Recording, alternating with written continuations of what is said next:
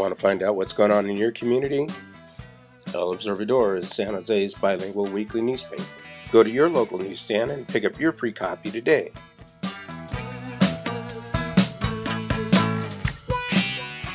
Looking for the skills and training you need to get a new career? Call CTC, the Center for Training and Careers, and start working towards that new career today. Call CTC in San Jose.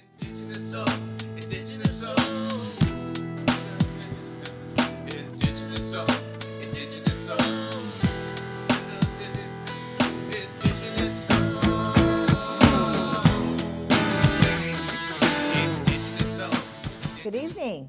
I'm Cihuapilli Rose Amador, and this is Native Voice TV. Welcome to the show. Today we have some very special guests with us. My good friend, Richard Windfeathers. Welcome, Richard. Thank you, Rose. Thank you. And Eagle Many Hats Levy. Welcome. Thank you. Now, tell me what KIA is. We hear a lot about the MIA and other terms when it comes to, I guess, memorializing our veterans. But what is KIA? KIA started with the co-founder James Ortolani at Arlington Cemetery when he saw the POW MIA flag flying and the sun was going down. And he went up and tried to take the flag down because the flag was misrepresenting our prisoners of war. They are not dead. They're alive. We just have to find them, bring them home. So he formulated the idea to begin with the KIA, Killed in Action, a flag that represents and honors and remembers our soldiers that have lost their lives in combat for our country. And so this flag has been around for a while. Yes, it has. It started about 2006. Oh, well, really getting a foothold in the door. Before that, it was just finding people that would help us, because it costs money to make flags. It costs money to create them. And he had a hard struggle. He probably went in the hole $25,000 before he ever got it out the door. And now, then he called me. You created one for Native Americans? Yes. He contacted me at the National American Legion conference in Salt Lake City and chased me around for a day, and I didn't want anything to do with him. He's a fanatic about KIA. But he wanted a flag that represented Native Americans because he didn't feel the KIA flag was representing our spiritual ways and our journey as warriors when we walked the Red Road. So he gave that burden to me. And what did you do at that point?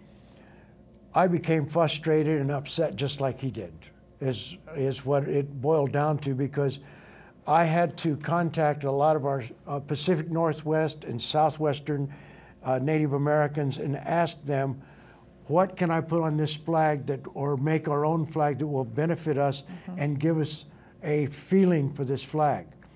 No one could really tell me for sure. I give all the credit for forming the flag when it finally came to me was Mike Nopah of the Mohave Tribe on the Colorado River. He made what I told him to do. Was I wanted the medicine wheel and the eagle feathers, two of them, to represent our warriors. And he drew it up and made it for me and presented it to me, and I loved it. Now, where do you live?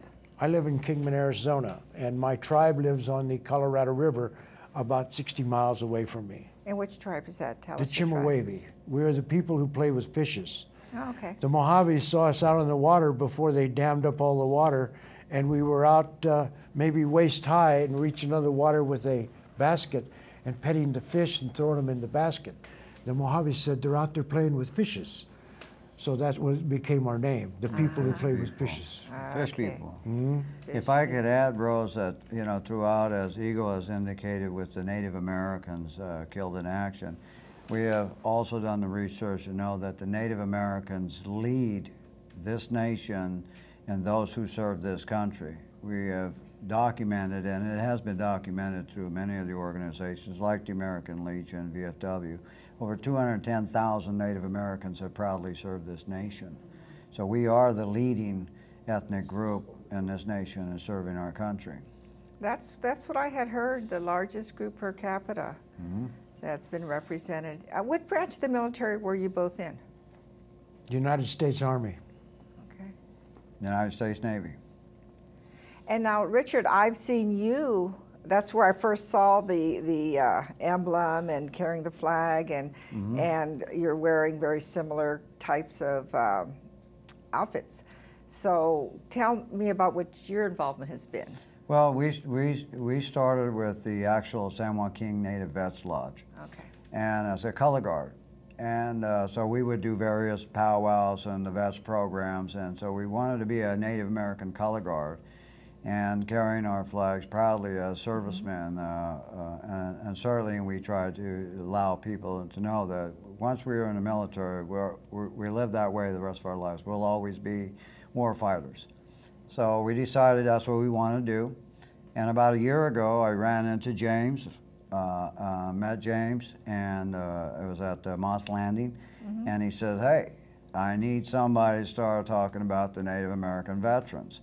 So I got involved with James and listened to him that day speak to me, and as Eagle knows, he can really talk.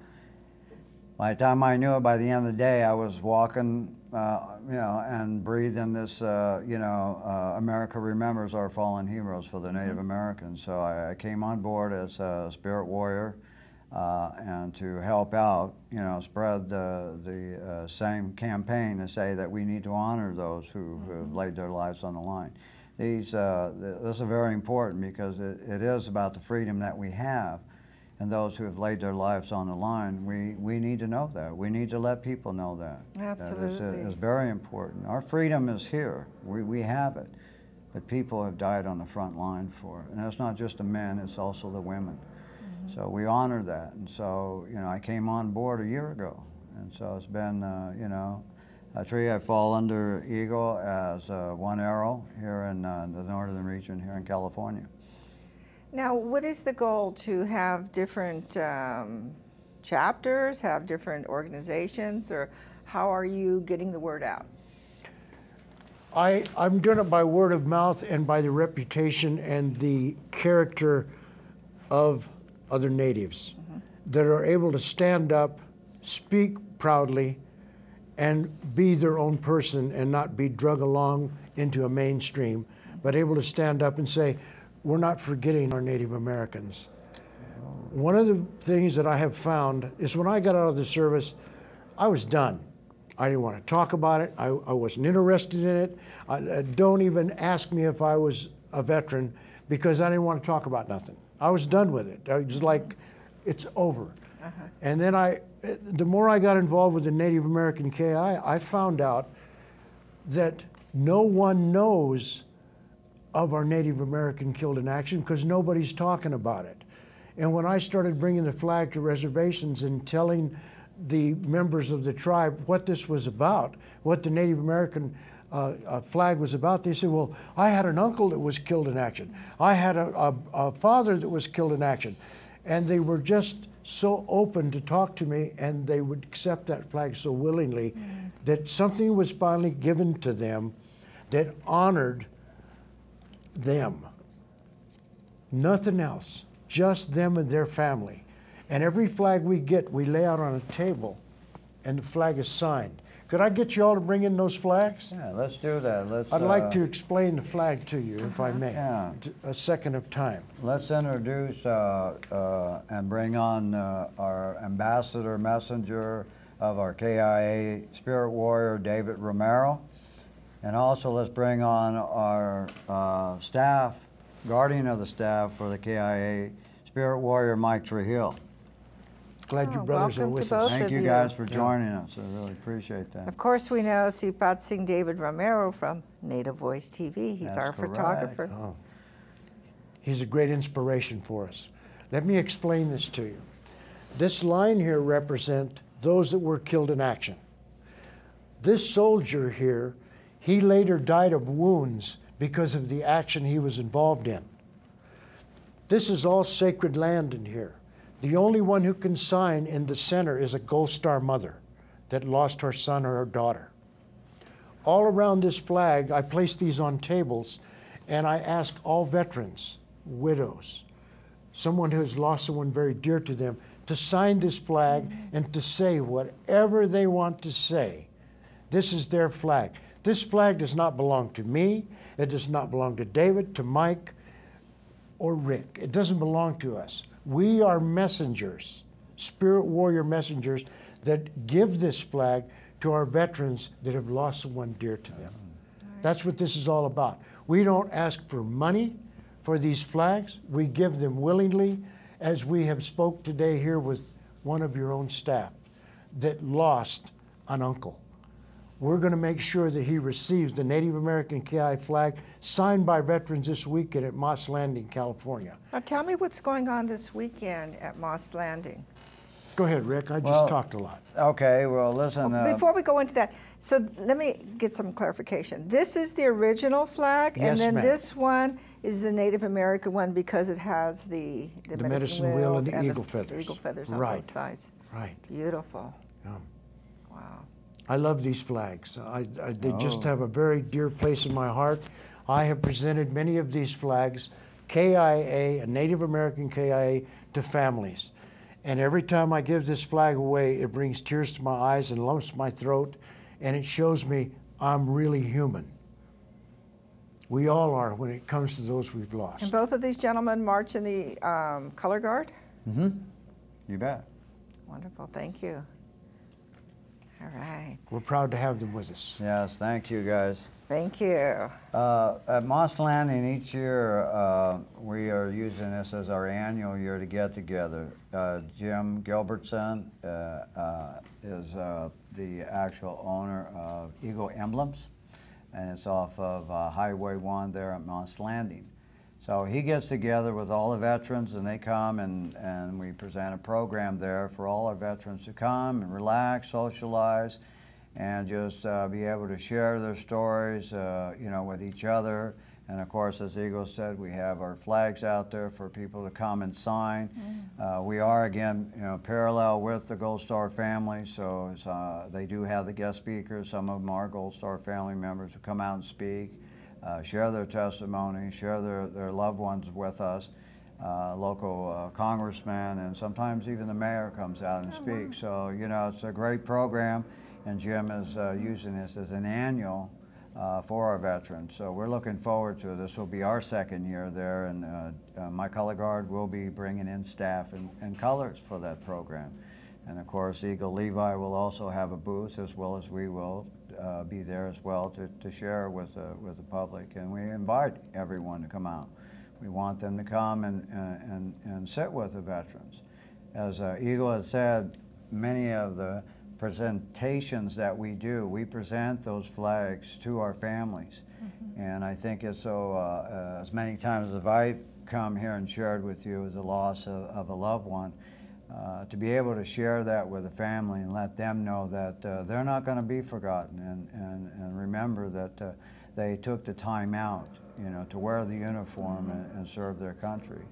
So it's very, as Eagle said, we're very proud to be a part of this program and be a part of what we're doing, and it's wonderful to see so many come out and be a part of that, Rose. Wow. Now I've seen your color guard at the powwows. Yes.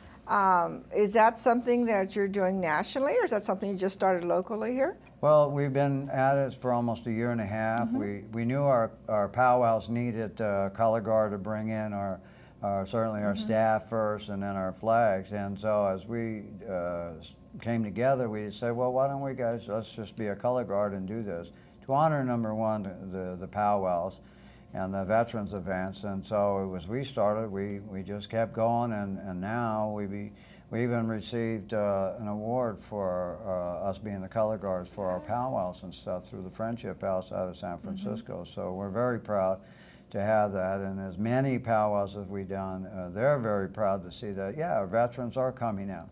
They are carrying the flags, and when we're there, we want to invite them to also come out and carry a flag with us.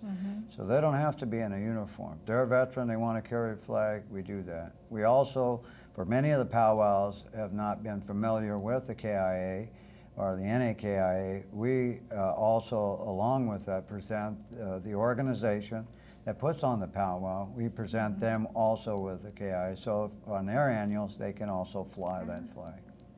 Oh, that's great. Yeah. So you started it in Arizona. So is this something that's also took off in Arizona or maybe California or? We do the honor guard in Arizona also with the KIA.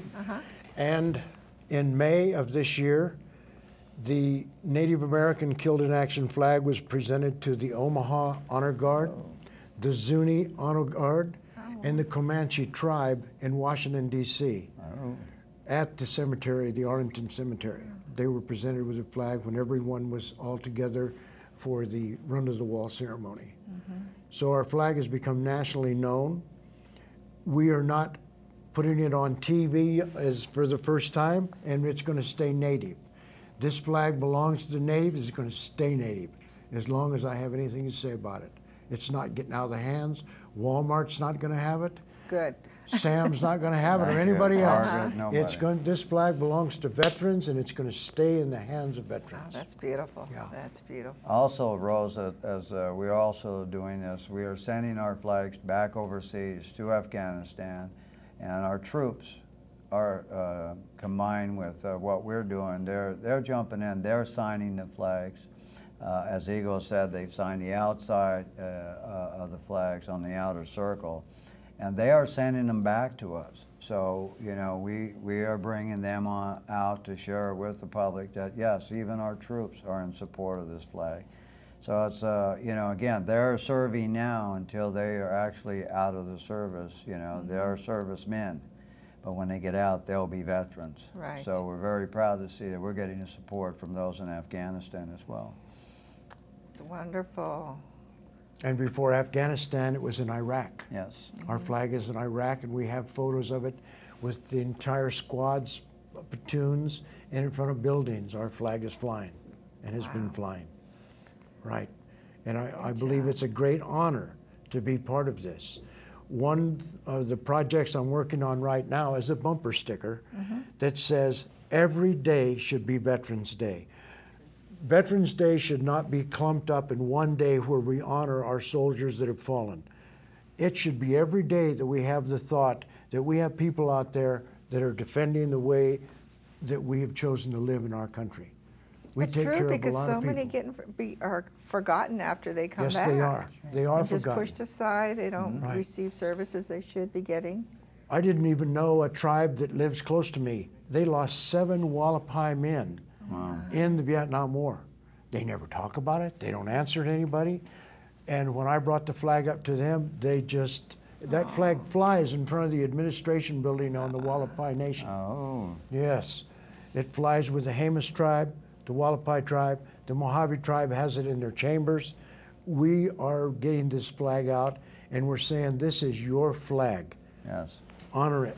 Fly it. Do not put this flag on a shelf. It rots after 4 days on a shelf. It needs to be flown. We put a chemical in it that will rot the flag.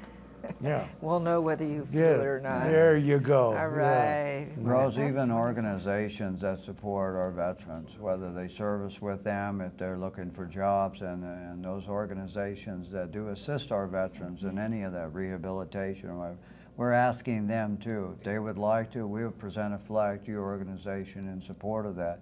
And they too can fly that flag or have that flag on display so our veterans can see that, yes, your organization or any organization that wants to support that they at least see that flag and know that it's available. So, you know, we want you to know that as well, that we will present the flag to any organization that supports our veterans. Oh, that's wonderful. We have Post 22, American Legion Post in Arizona, in Mohave County, was the first post in Arizona to raise the KIA flag on their grounds, the first one. The last flag that was presented in the last 24 hours was to a little gas station off of 5 and Lost Hills called the Baruch or Barrow, a new little gas station. A family was in there, they own it. And they were so nice to us when they found out we were veterans, and if we needed a place to park for the night, they said, stay here, stay here. Oh. I presented a flag to them, and they spent 4 hours that night hooking up pipes together to raise that flag. Oh. In the evening, it was 11 o'clock when they got the flag raised. This is how some people are feeling towards our veterans. And I explained what the Killed in Action was, and they loved it. And it's flying. You It know, Lost Hills. You know, Igor, you just said Post 22. In Lodi, California, American Legion Post 22 has its first Native American commander. We also have presented that Post 22 with KIA, NAKIA flag to fly. So as you see in the conversation alone, how many are certainly embracing and opening their arms so that way we can help share America Remembers Our Fallen Heroes, Rose. Absolutely. And you asked me a question earlier about, is this an organization, a chapter, or what? I had to put something together that formulated all of us, that gave each individual spirit warriors his own territory where it would not infringe and be bothered by another spirit warrior, so they were bumping heads. So each spirit warrior has as much territory as he can manage and pass the Native American and the KI flag out. So we have one in Northern California. That's Richard. This is his territory. He takes care of everything here. He doesn't have to ask me for anything. This is his up here. This is the patch that we received from Eagle as a spirit warrior. I'm One Arrow, and my guys that are involved with it also have a patch. And so by wearing this patch, we know that truly we belong to not an organization, but a family of veterans who are We're a nation. A nation of Yeah. veterans. And so we're proudly wearing those things. So when you see that out there at a powwow, you know that we're truly the spirit warriors. How many states are you represented in? Every one of them, if I can find a native up there that'll take the flag and say, I'll do something with it, and I will find every warrior that has been killed in action, and I will present their family with a flag. Contact us. Right. If you see anyone wearing this patch, that means that they support our Native Americans that have been killed in action. Beautiful. Right. And well, how do you purchase patches and flags and so forth? How does your organization do this? Do you do fundraising? How do you? We have a website, www.kiawarriors.com. They can go and they can learn everything about our nation, every step that we have followed, all our events, our calendar events, things coming up, quotes from other combat soldiers, stories about those that have been killed in action. We have a store where they can buy their flags, their patches, their license plates, anything that they need. Even this hat, the Chimmy hat, these can be purchased. And I've been questioned about these hats because we also ride a lot of motorcycles to get to our events.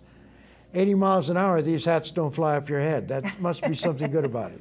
That's right. Okay, give me that website again. That's important for people. www.kiawarriors.com.